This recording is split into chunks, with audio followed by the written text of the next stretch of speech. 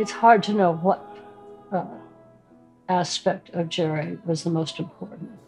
He was a complex person, a complex musician, highly gifted, and modest enough that we all adored him. I think he had a lot of friends, a lot of people who enjoyed him very much. And he made, for we who worked with Gerre day in, day out, there was no agony to it. It was a delight.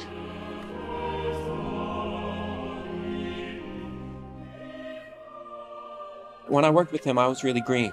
I hadn't seen that many different people. Now that I've seen a lot of conductors, a lot of people working with professionals and with children, the thing that really strikes me, especially at the end of his career, is I never saw his energy flag for an instant. Never, not once. I never saw him just sort of sag. I never saw him lose his place or lose the tempo of the rehearsal or lose the attention of the boys.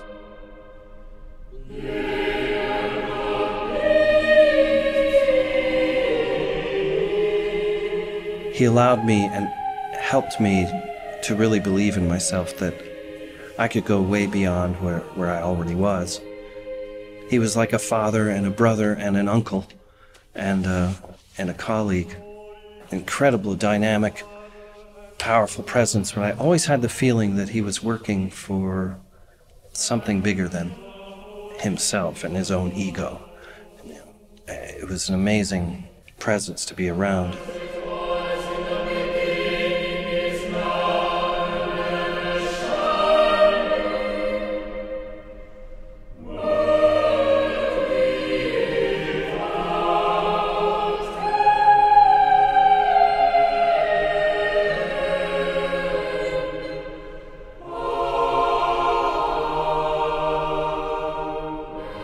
When he was a child, his parents insisted that he practice, which bored him to death.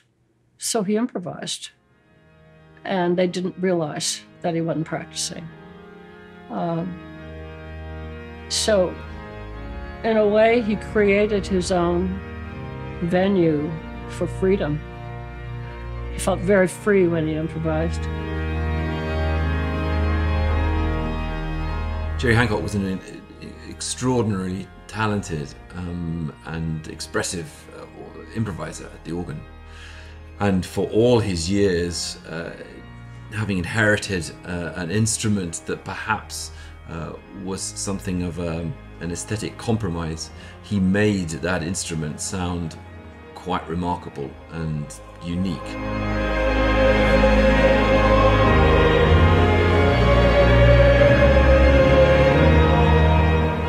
Gerre had a way of bringing the best out of organs, that's for sure.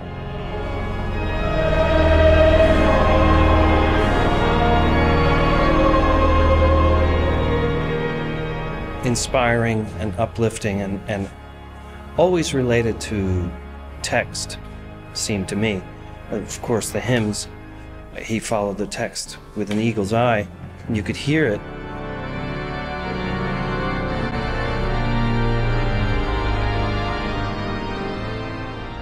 Those moments where you finally got in the choir stall and it's just going and going and you don't know where it's gonna go, but you know it's gonna get back home, and boom, right when the last priest stepped up, it was time to sing that last stanza of that hymn. That was way too short for that procession. So like, so those types of moments where you're like, and during those moments where right before communion, or during communion after we've done our anthems, he just sit and play, and you just kind of sit back and listen, and you're just transported. It's literally like going to another world. It was awe-inspiring. The guy was a genius. He was a genius. For the liturgy, of course, he created not just improvisation, but many choral works for the choir here.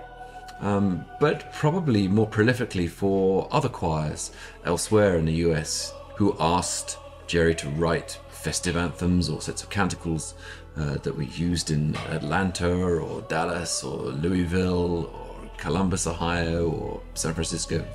So there's a huge legacy of choral music that doesn't often see the light of day, and to a degree has been a little bit neglected here over many years. And Gerre himself didn't seem to do an enormous amount of his own music. So it's been a very interesting voyage of discovery to try and collate a lot of the material and music that he wrote for other places. And much of that has comprised this current recording project, along with some stalwarts music that he wrote for the boys here at St. Thomas. I, as his wife, loved going to Cape Cod. He had no interest as a man who had been raised in Lubbock, Texas, with sandstorms.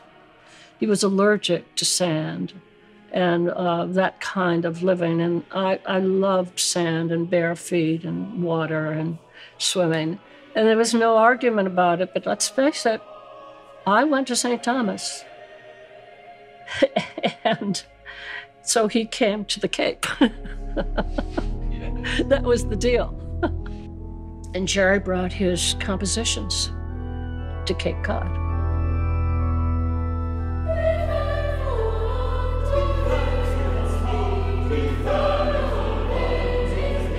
You know, you say the words Gerre Hancock and people either think master improvisationalist or, you know, game changer in the choral world with men and boys singing. You don't often hear like, oh yeah, that guy could write a piece. I mean, people could whistle Deep River. I mean, you know, every time we sing it here, I could see people in the congregation mouthing with us. This is a gem. But a lot of this music is very new to us because he composed it after he left here for a lot of people. So like a lot of universities or choirs. So everywhere from Texas to New Jersey, he was, you know, being commissioned these pieces. And it's great that we're doing them because now people will be able to hear them that are fans of his. You know, if you're a fan of Gerre Hancock, you're going to want to have this in your library. You're just going to want to.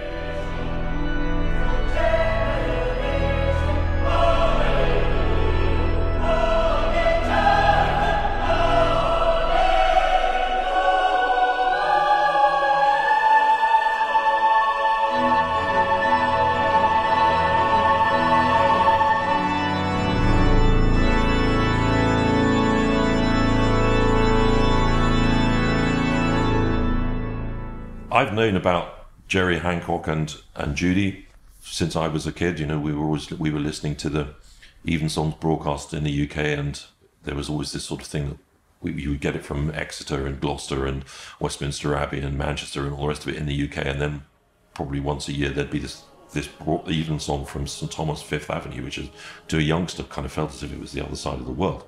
So I've always known what's been going on here. I have to say, I didn't know any of Gerre's music. It's not generally, I don't think, in the English cathedral repertoire. Strikes me that some of it should be. So yeah, it's a great honour to come over here and have the opportunity to document what goes on in this building, which is unique in America and has a unique value to the musical canon of the place. And yeah, to get amongst it. This music, we would have missed it if it hadn't been for Jeremy. So, like, I'm thankful to him for finding it. I mean, like, I've done a couple of pieces with St. Bart's Choir. Bill Trofka was a huge fan of Gerre Hancock. So he would dust off a piece or two. And, like, I've done a couple of these pieces with him. I know I have. Because they're just too familiar, and I know I didn't do it here. But I'm like, I always say to him, I was like, where did you find this? And I was like, oh, you know, a friend of mine sent this to me. Because Gerre wrote this for his choir. It's like, when was this? And of course, like, it would be 2005, 2007. I was like, this man was still working. He was still hustling. Perhaps some of the greatest occasions in Gerre Hancock's time here are immortalized on recordings. One can find them on YouTube, and there were many CDs made in Gerre's time. And Christmas and Easter, those great festive occasions, were wonderful opportunities to expand the music and he often did so with the addition of brass. So we have used a brass quartet and timpani for a number of items, particularly the well-known and well-loved Missa Resurrectionis of Gerre's that he wrote one Easter. So the brass and this new organ feature on a number of tracks on this new album.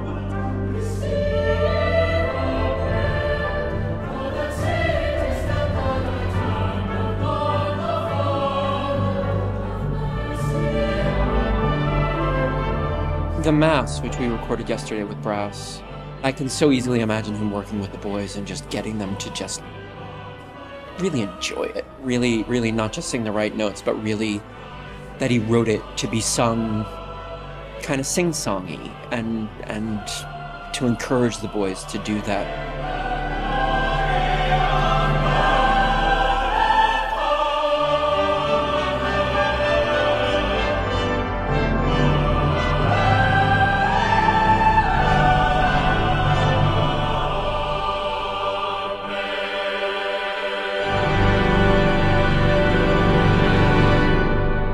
I'm so grateful to Dr. Filsell for putting this together. What a fantastic idea, an absolute classy idea to come in his first year here to set up such a beautiful homage to Gerre.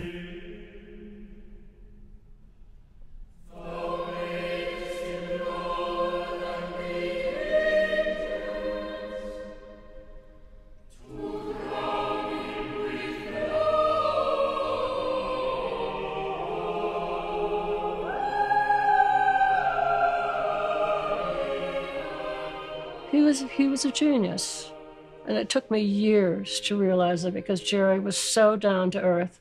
He wouldn't have told you that he was a genius. But after a while, you figure it out. He was a genius, a lovable genius. Yeah, he's missed. He's missed a lot. His outreach was astounding. I mean, just going out and working with, semi-professional and amateur choirs, and I put amateur in quotes because these were really some really good singers, and to hear from these people oh gosh, I remember I was 14 and he came and worked with our choir, and I remember I was a soprano with the professionals and we got to work with Gerre, and to hear stories like that and how much they miss him and how much of an impact that he had on them, young people especially. I mean, I'm a black kid from Philadelphia. What am I doing here? Gerre Hancock.